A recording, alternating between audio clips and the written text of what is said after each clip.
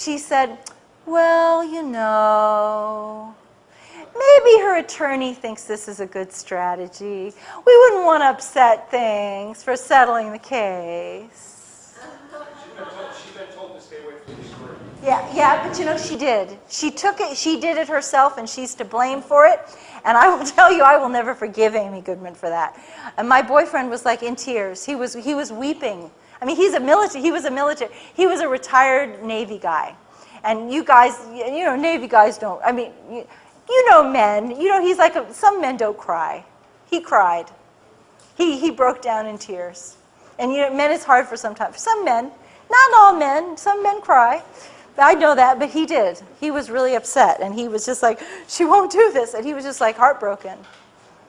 And he was heartbroken for me. And he was just like, and I was locked up in prison at the time, and I'm on the prison phone. What the fuck do you mean Amy Goodman won't do this? How could she not think this is the right story?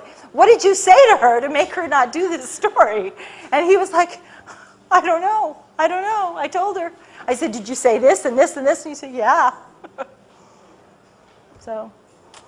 Yeah, I heard you on the Jeff Brent's program last week. Oh, week. on Libya. On Libya. And so that's very similar, isn't it, to what's happening in Iraq? There is no reason for the United States to be invading Libya at all. There is no justification for this. It's ironic because we're fighting Al-Qaeda in Afghanistan and Iraq, and Libya is actually, the Libyan rebels are radical Islamists who are trying to institute Sharia. And whether you like Sharia or whether you like the Islam, whether you like Gaddafi or not, see, this is where it gets you're an asset.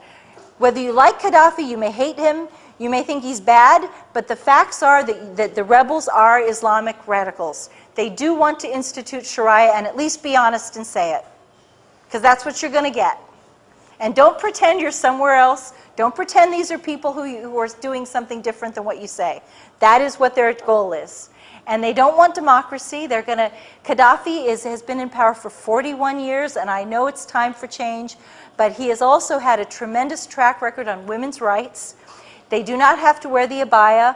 They are free not to get married if they don't want to. They are free to women are free to get divorces if they want. And when we talk about Sharia, what I mean is that the Libyan rebels want the women to wear the burqa. An abaya is the burqa where they cover their hair and stuff. They don't have to do that now. They're going to have to do it in the future. They do not want the women to have the right to reject marriage proposals. Under Gaddafi's government, an imam actually visits the women before a marriage and sits with them privately, which is really unheard of, and makes sure that the women are not being pressured into a marriage. And if the young woman says that she is being pressured, the imam is, under the law of Libya, the imam has to protect the woman from the abuse of the relatives. And so he has to give her a chance to reject the marriage when nobody is there to pressure her to do it, because this is what happens in Islamic families. Is it NATO facing defeat? Right now, there is a counter-coup going on in Libya, in Benghazi, and there's all kinds of dramatic stuff that's happening. So Gaddafi's calling in strikes on each other. Yeah, that's right. Yeah, that's true. So, but it's still, it's you know, so. Hasn't Gaddafi been a pretty good ally to the West in recent years? Absolutely. So why is NATO supporting the rebels if they're in favor of Sharia? I don't understand why NATO is supporting. It is very interesting. Gaddafi has Libyan oil costs $1 per barrel to produce, and the United States had preferential contracts already. The United States and France and Britain all had, they could take as much oil as they wanted, and most of the oil does not come to the United States. It does, however, go to Italy and France and Britain. So it's a major source of European oil, and yet what Gaddafi was doing was, Gaddafi also has gold. And I think it's very interesting that we have this major financial crisis, and now we're attacking a country that has both oil and a huge private reserve of gold on its own land, and like 500, I would have to double check this fact, but it's like 500 tons of gold in its bank vaults. 143. 143, I stand corrected. 143 tons of gold, correct? Something like that. And we're trying to take their gold and their oil. And it's so dirty, it's a dirty fight, and it's just... Why would these radical fundamentalists want to let us have the oil and the gold once they win? Well, you should be in Washington. That's the kind of thing that makes sense. But that's what the Americans are choosing to believe, that they're going to have this sweetheart deal. And I am agreeing with you. I think that as soon as they get in, they're going to say, too bad. It's like, and privately, I get emails from some of these, because they know me, that they know that I'm out there. I'm against the rebels. And they do send me, I do get emails that are very nasty emails. And they said, do you really think we'll sell out and give you our gold for free? Do you really think we're going to do that? And I'm like, well, I think that Hillary Clinton thinks you're going to do it. And I think that David Cameron in Britain thinks you're going to do it.